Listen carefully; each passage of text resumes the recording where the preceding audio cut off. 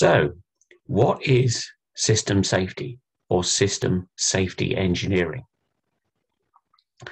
Well, as the name suggests, system safety is engineering safety in a systems engineering context.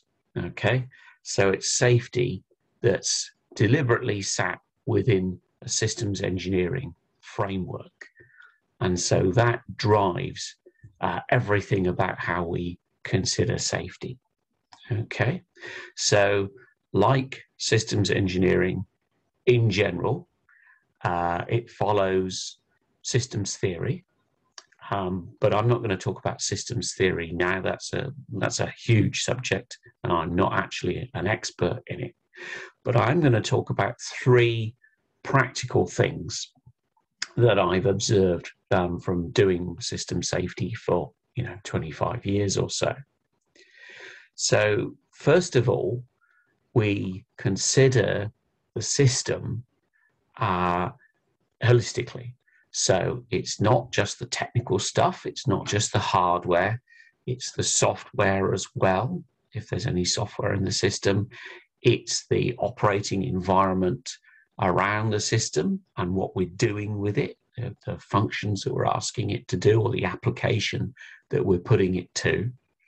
And we include the people who are using it, we include all the data that's being used, all of the documentation, everything.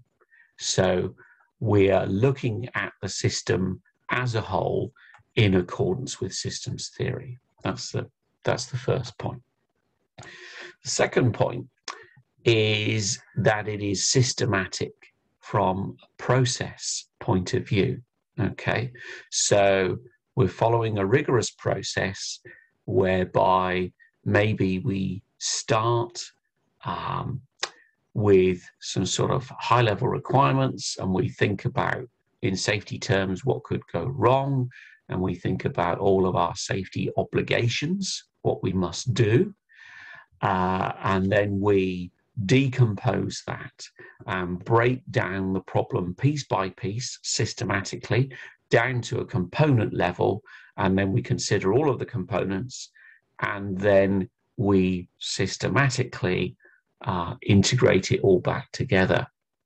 And what I'm kind of indicating is the V model, where we start at the top left-hand corner with our requirements, and then from our requirements, we think about, well, how are we going to demonstrate that we've met those requirements at the end of the process?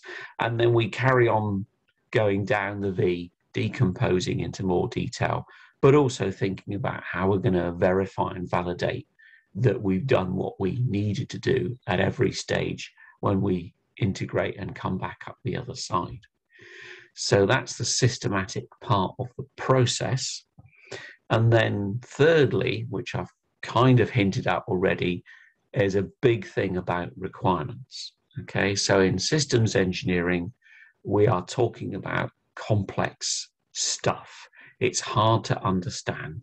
So it's not a toaster. So, it's not a simple commodity item where you just go, well, I want a toaster, and everybody knows what a toaster does or should do and what it shouldn't do. We want it to toast bread and other things, but we don't want it to electrocute people. And I would say that, anybody who lives in a sort of a society where we have toasters, you know what a toaster is. You don't need to articulate the requirements of a toaster.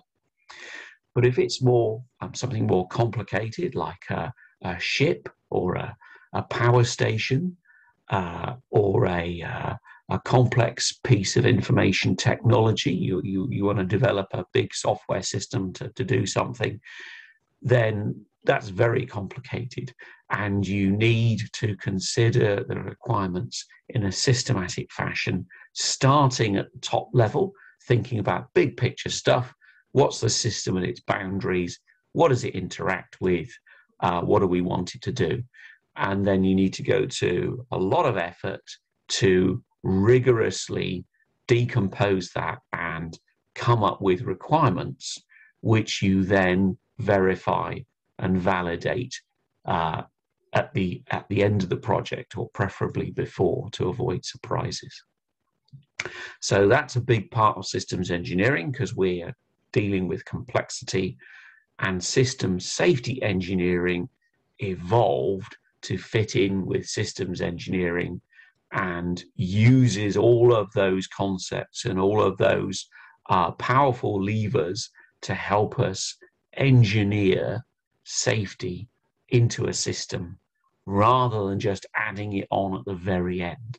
So I guess that's the fourth big point. We start to think about safety right at the beginning, at the top left-hand corner of the V, not just at the end and then add it on and hope everything will be all right, because that doesn't usually work.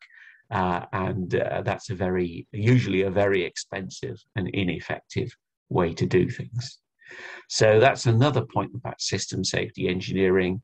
We are engineering in the safety early because that is a more cost-effective way of doing it. But if we want to summarize system safety engineering, remember it's systematic in terms of the way we think about the system and all of its parts. It's systematic in terms of the process, the way we approach the task and break down the tasks rigorously and put them back together. And then finally, it borrows from systems engineering and systems theory in the way we consider requirements. Okay, those three things.